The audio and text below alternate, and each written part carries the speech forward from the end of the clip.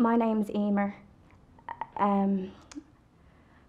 This is quite difficult for me to talk about still. I work in a bar in town. I hate it, but I have to do it because I need the money and I'm a student and I'm living on my own now. So I remember this night I was so tired and I don't get out until about 2 or 3. And I just remember feeling so tired and I just wanted to get home to bed.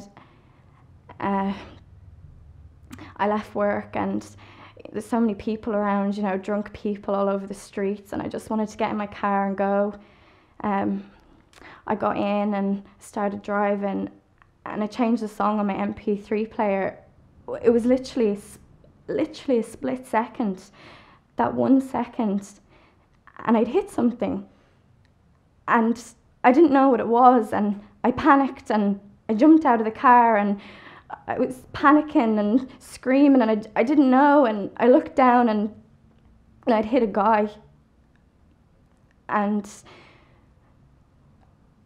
people all came round and there was people giving statements to the Gardaí, and they came over and they were questioning me and gave me a breathalyzer test, and I remember feeling relieved that I passed it, even though I knew that I was sober. I was at work and I wasn't drinking, but there was just all these questions going through my mind, like, why did he walk out in front of my car?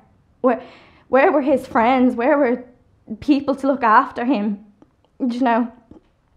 Like I see people like this all the time in work. I've been one of them people at times. I remember being so drunk that I don't know how I've got home. And to think in a split second that I've just changed someone's life. That guy, his name's Connor. I found out, and he was taken to hospital, and I found out that he has a spinal injury. And he spends some time in the National Rehabilitation Centre. I mean, I'm 19 and I can't even get into my car and drive anymore.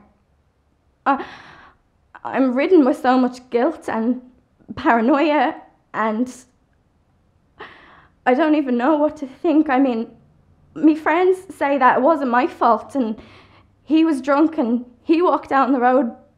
But whose fault was it? I mean, was it my fault because I wasn't paying attention for that split second?